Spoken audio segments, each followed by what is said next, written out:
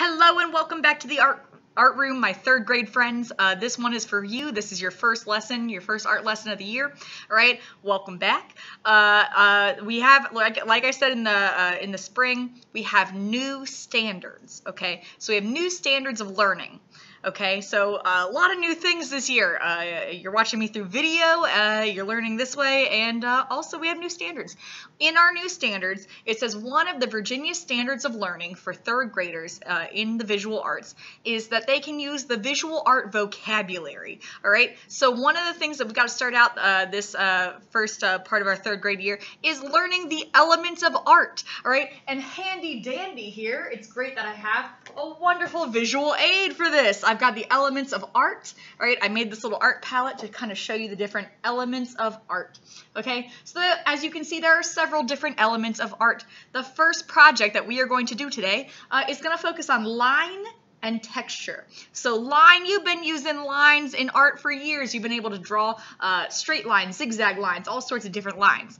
All right, texture is, we've used this a little bit, is when you're adding lines to the picture to make it look like you could reach out and touch that object and it would feel just how it looks. So for my owl here, I've made him, given him some little like scoop lines there to kind of make it look like he's got feathers, right? So it looks like if I reached out and touched him, he would be soft and feathery, right? On the moon, I've given little dots, those little craters to kind of show the craters in the moon, right? So you're adding extra lines and things to build that texture up to show that it feels a certain way. You can see for the tree bark, I went ahead and did some lines to make it look like tree bark looks like it'd be a little rough, like it would be a little bumpy.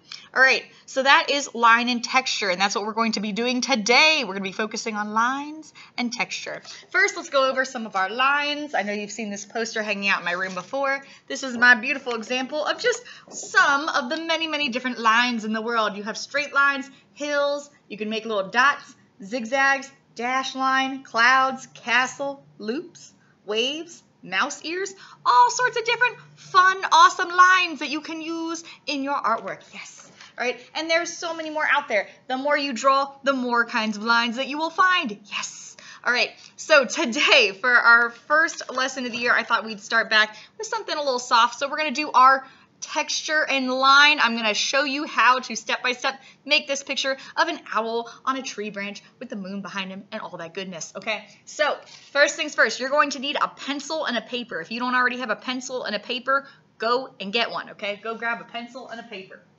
Meanwhile, I'm going to hang this up so you can see it. Awesome. All right, got your pencil and your paper? Yes?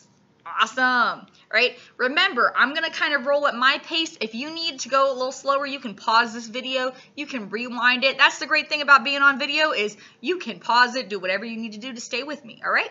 Awesome. So, you can watch as many times as you want to, as many times as you need to. All right. So, what I'm going to do, I'm going to draw this using my whiteboard. So, I'm going to go ahead and draw a box, and that's going to be, that box is going to be my paper. So, this box is now my paper. Awesome.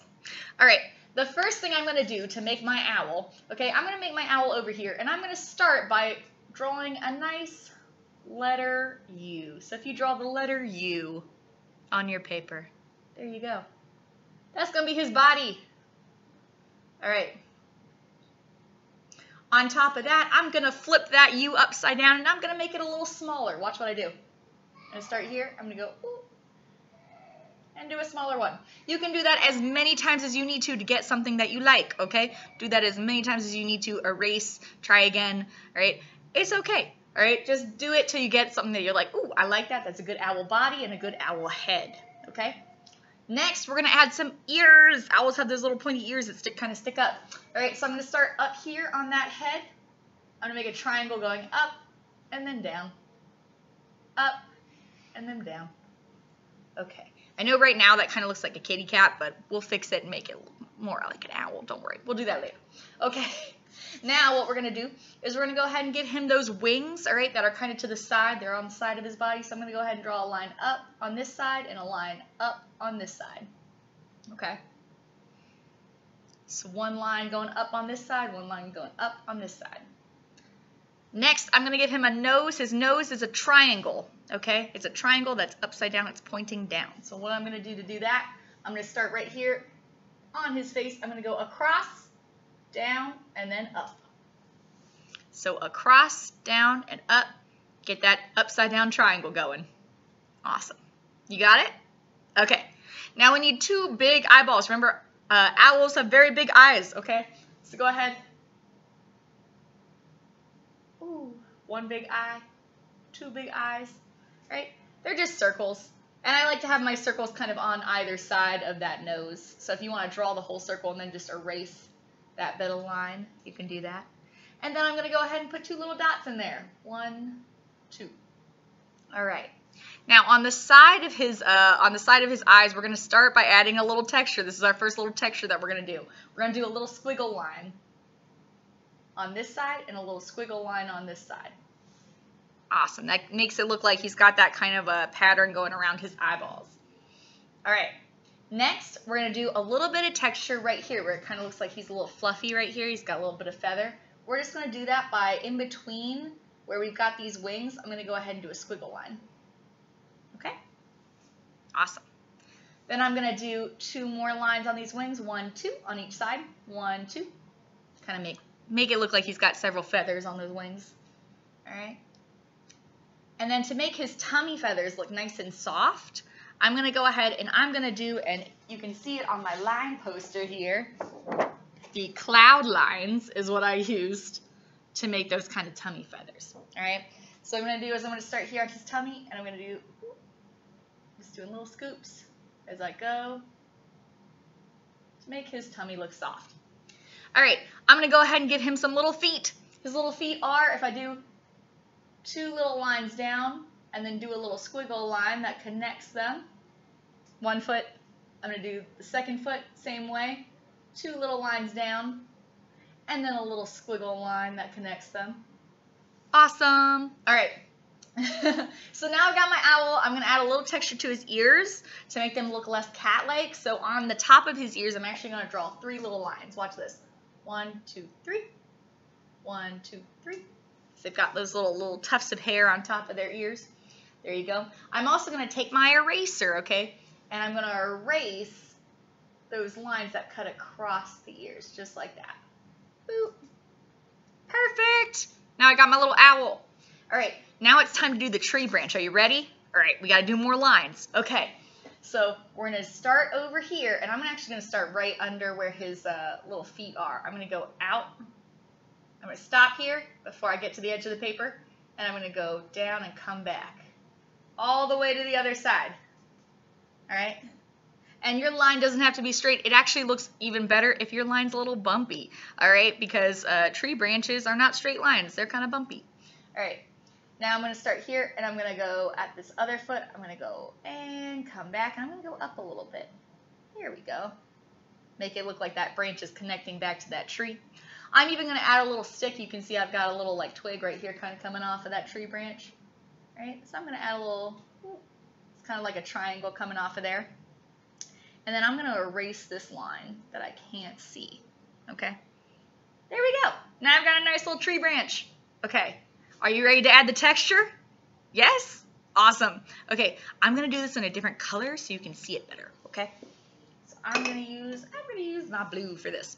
All right, so the first thing I'm going to do, keep using your pencil for this. I'm just using a different color. I'm just using a color so that you can actually like see it.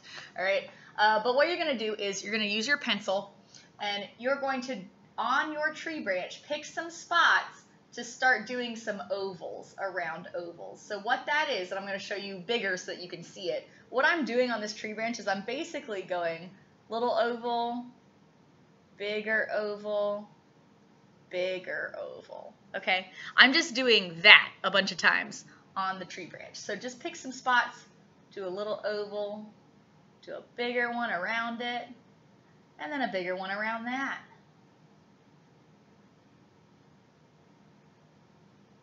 Keep doing that. Little oval, bigger oval.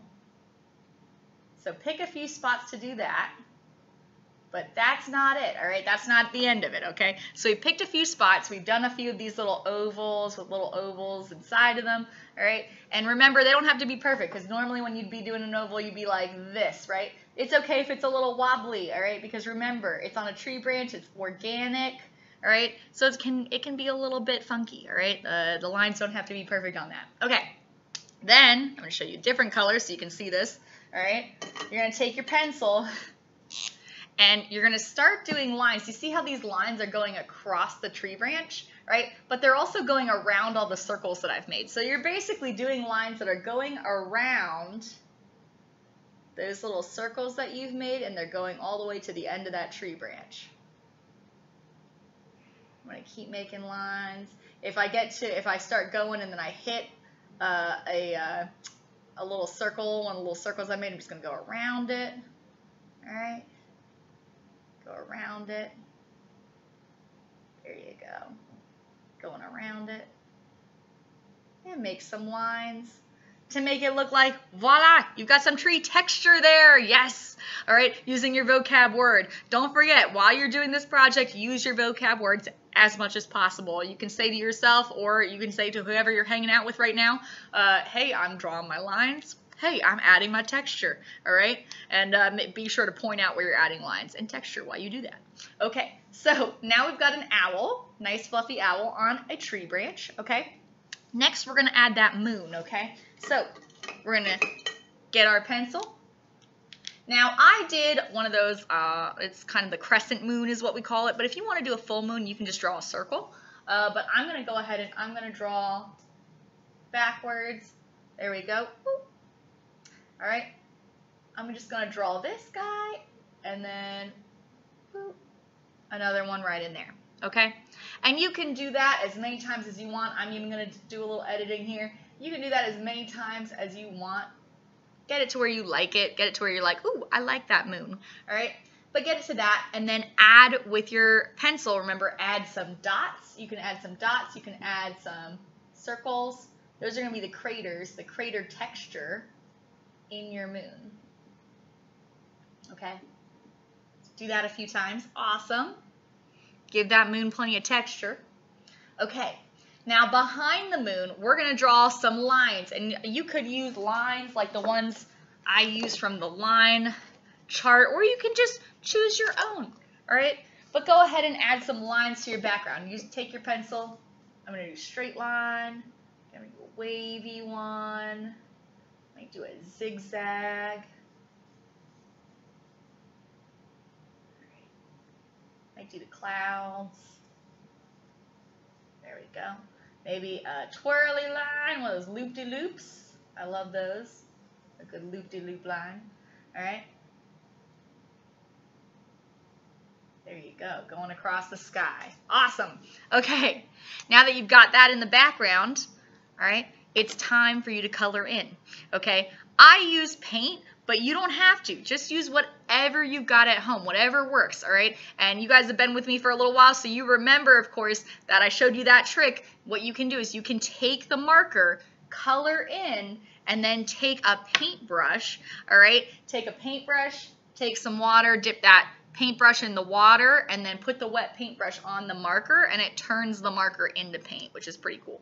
So you can do that if you got markers. You can use colored pencils, you can use crowns, you can use whatever to color in, all right? But use something to color it in, give it that nice color. I did a fun repeating colors for my background there, for my lined sky there. But this is just a great lesson to get you started on the elements of art with line and texture. Be sure to be using your vocabulary words when you're doing this. And if you want to choose this to be your picture to turn into me for a grade, you snap a picture of it and then send it to me on Remind or through Gmail.